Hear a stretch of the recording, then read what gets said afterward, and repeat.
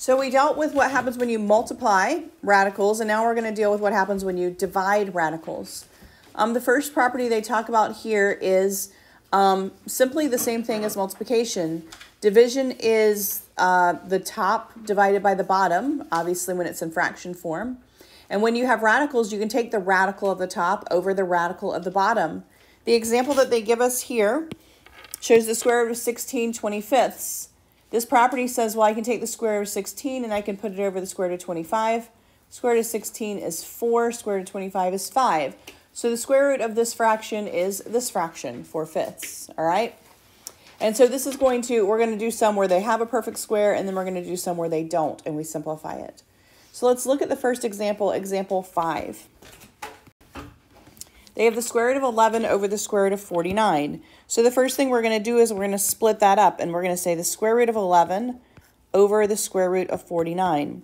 Now let's talk about the square root of 11. Does 11 have a root?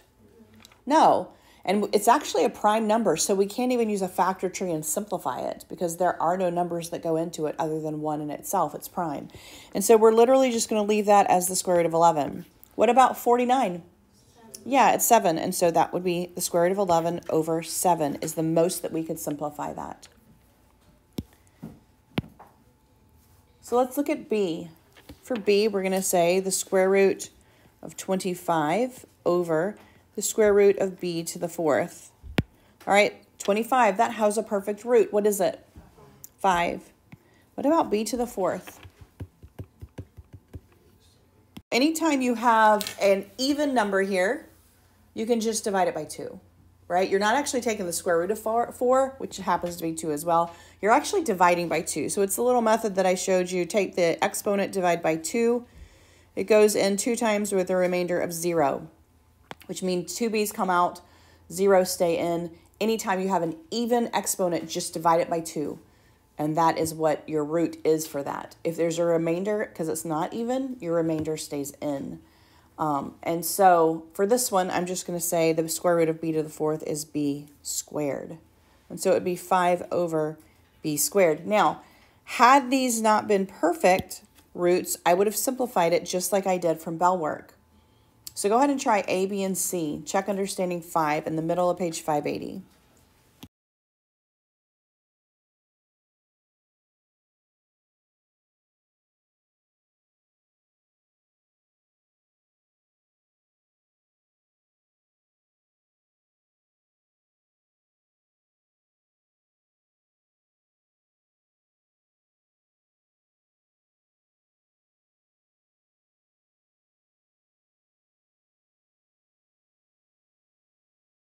For this first one, they actually both have perfect roots.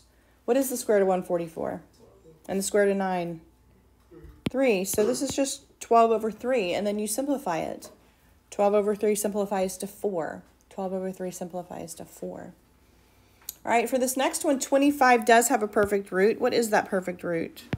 5. What about p cubed? This one right here. Well, if I take 3 and I divide it, we always divide by 2. How many times does 2 go into 3? 1 with a remainder of 1. So that means one of your p's come out and one of them stays in. 1 comes out and 1 stays in. What about this denominator? Take the 2 and divide it by 2. How many times does 2 go into 2? Once with a remainder of 0. So that means a q comes out. So that would have been your answer there. Would have been 5p square root of p over q.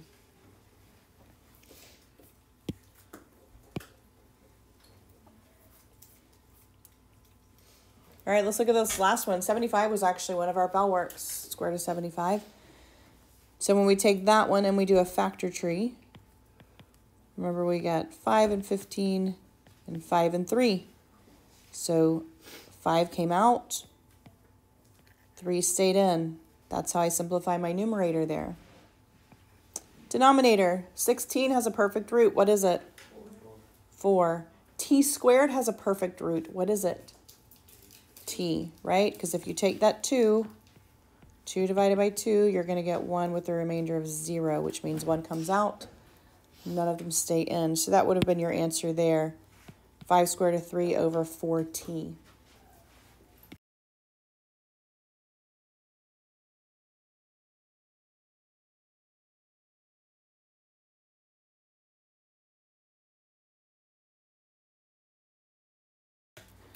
So for example 5, we actually took them individually, and then we divided if need be, like the 12 over 3, right? So we did the roots first, and then we divided after we were done. Sometimes it's easier to divide first, because you'll find that you have something that maybe doesn't simplify as well. If you have a fraction that you can see very quickly that it's going to simplify, go ahead and simplify it first, and then worry about doing the roots individually. So in this case, 88 obviously divides by 11 very easily. What is 88 divided by 11? It's just 8.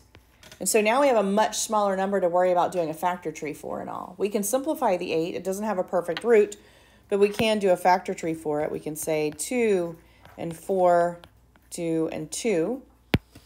And then we have a 2 that pairs up and a 2 that stays in. And so that's much easier than trying to do a factor tree of 88 and then having the square root of 11, which we're going to do in the next problem when you have a square root on the bottom. And so if it very quickly can see that it simplifies, simplify it first and then worry about the root. Look at B. For B, we have 12a cubed over 27a. So 12 and 27, do those simplify? Yeah, what goes into 12 and 27? 3 does. So 12 divided by 3 is 4, and 27 divided by 3 is 9.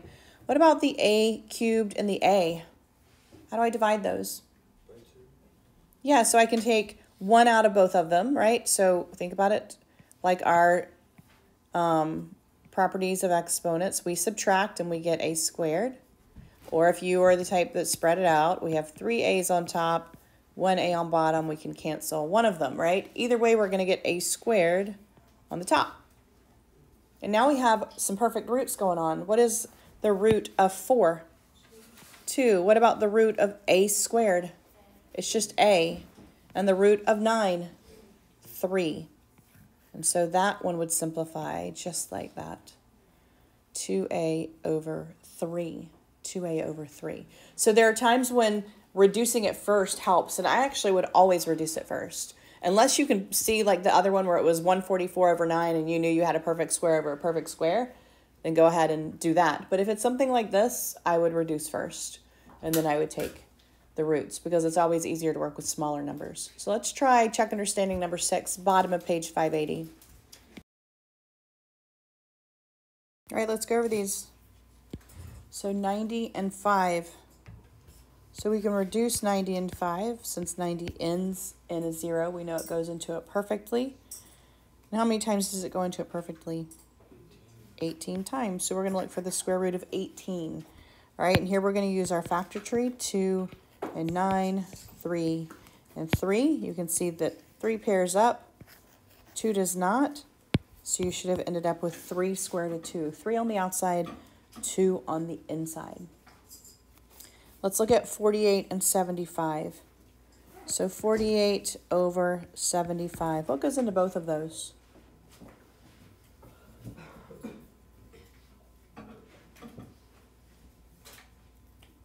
3, hopefully. All right. So 3 goes into 48 16 times, and 3 goes into 75 25 times. So we're looking for the square root of 16 over 25, which both have perfect roots. So you should have ended up with 4/5 here. 4/5 for this one. And then the last one, we have 27x cubed over 3x. 27 is perfectly divisible by 3, 9. And then x cubed over x, we take 1x out of each. So 1x out of the bottom and 1x out of the top. So now we have x squared. So now we are looking for the square root of 9x squared. So the square root of 9 is 3. The square root of x squared is just x. So you should have ended up with 3x there. 3x.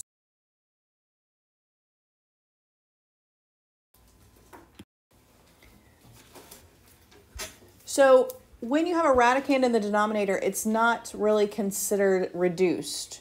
All right, radicand meaning a root. If you have a root in the denominator, it's not in proper terms, so to speak. It would be like leaving it like 2/4, which you would never do that. You would reduce it to 1/2. And so we use a method called rationalizing to get radicals out of the denominator. And the way you do that is you actually multiply the top and the bottom by that denominator. And what happens is you get rid of the root. So let's look at what happens when you multiply something by itself. We're just going to take a few of these and then we'll do these examples. So if I have the square root of 3 and I multiply it by the square root of 3, I'm going to get the square root of what? 9. Well, what is the square root of 9? 3. So let's say I take the square root of 7 times the square root of 7, which is the square root of 49, which is 7. You should see a little bit of a pattern going on here.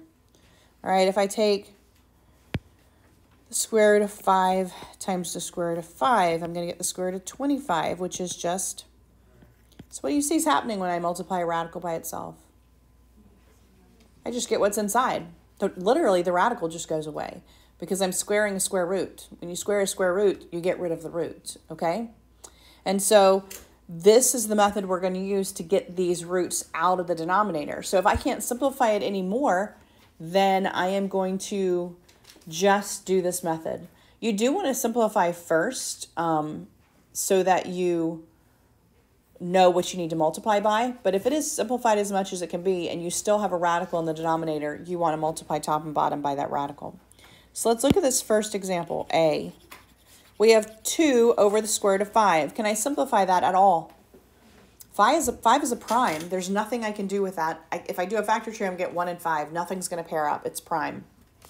So this is the type of problem that you would say, well, I'm just going to multiply the top and the bottom by the square root of 5. On the top, I literally just have 2 square root of 5.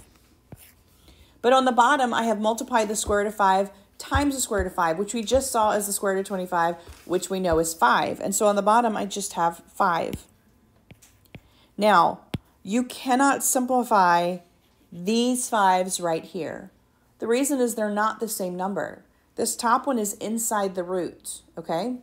So it would be like me saying, well, the square root of 4 and 4 are the same number. We all know that's not true, right?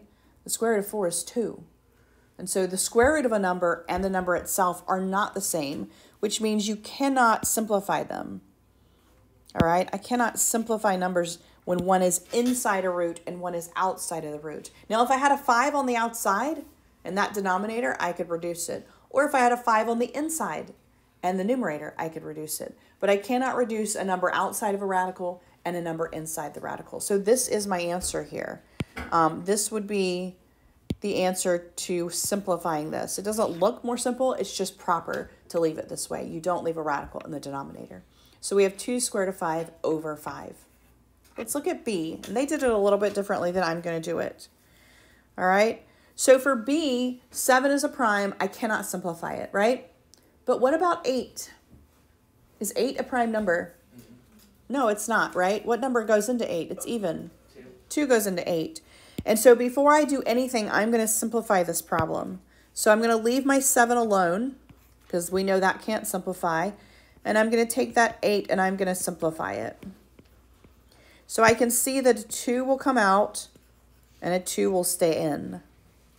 So I have 2 on the outside, 2 on the inside, and this in also has to stay in. It's just one of them. It will not pair up with anything.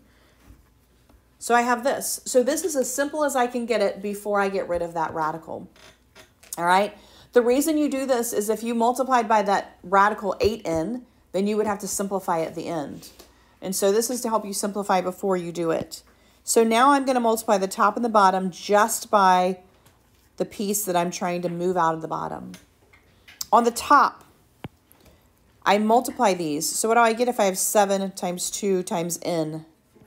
14n, and that would stay just like that. On the bottom, I have 2, because that's out there. And then I've multiplied a square root of 2n times a square root of 2n. That should just be 2n, right? Does that make sense? And then I need to simplify that piece. The 14 is going to stay just like it is. The bottom's going to be just 4n. And that is actually as simple as we can get that. We cannot reduce the 14 and the 4 because one is on the inside and one is on the outside, as well as your ends there. All right, go ahead and try check understanding number 7, A, B, and C. All right, for this first one, they have 3 over the square root of 3. Both of these are as simple as you can get them. So we are going to multiply the top and the bottom by the square root of 3. On the top, we just have 3 square root of 3. And on the bottom, we have 3 times the square root of 3, which we just get 3. All right, square root of 3 and square root of 3. Now, we have a number on the outside, on top and bottom, that can reduce here. Right, so we have a 3 here and a 3 here, which we can reduce. So we end up with just the square root of 3. 1 square root of 3 over 1 is just the square root of 3, which is what you should have gotten there. So if it's on the outside, they're both on the outside, you can reduce it. All right, let's look at the next one. We have the square root of 5 over the square root of 18t. The square root of 5 is as simple as it can get. It is prime. However, 18 is not a prime number. So we're going to take 18 and we're going to simplify that first. You can see that the 3's pair up and the 2 will stay in. So we end up with the square root of 5 over a 3 on the outside, a 2 on the inside, and this t can also not simplify. So that is simplified, and now we need to rationalize that denominator. So we need to multiply the top and the bottom by that 2 times t. All right. On the top, we just have 5 times 2t, all in the radical. So we have 10 times t. On the bottom, we still have this 3, but we have multiplied a radical by itself, so we just get rid of that radical. And so our last step here, leave the numerator alone. And in the denominator, we have 3 times 2 times t, so we have 6t, which is what you should have gotten. Square root of 10t over 6t. All right. For the last one, they actually wrote it as the whole thing under the radical, which we know from our first example that we can actually split up. All right. We can actually split up here. 10 does not actually simplify. It's not a radical, but if I take my factor tree, I get 2 and 5. So nothing's going to pair up when I do my square root of 10. So even though it's not a prime number, I still can't simplify it out of the radical because there is nothing that pairs up with a 10. It's just 2 and 5. Those are my only factors. So I can just go straight to multiplying here. Multiply the top and bottom by the square root of 10. 7m times 10 gives me the square root of 70m. And on the bottom, we have a square root times itself. So we just have 10. Remember, 70 is inside the root, 10 is outside the root. So I cannot simplify those numbers, and I just get the square root of 70m over 10.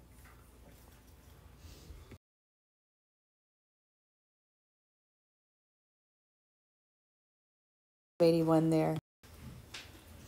How do you know if you have it in simplest form? Well, if you have no perfect square factors, so if you cannot simplify your radical anymore, then your radical is at least in simplest form. If you cannot take a factor tree and get something to pair up and come out, it is in simplest form. No fractions under the radical, meaning the entire fraction should not be under the radical because the denominator should not have a radical. And so if you still have a fraction in the radical, then you need to separate it and rationalize the denominator. If you still have a radical in the denominator, you need to rationalize the denominator by multiplying the top and bottom. And so these are kind of your checks to make sure that you've simplified everything as much as you can and you've simplified all your radicals as much as you can.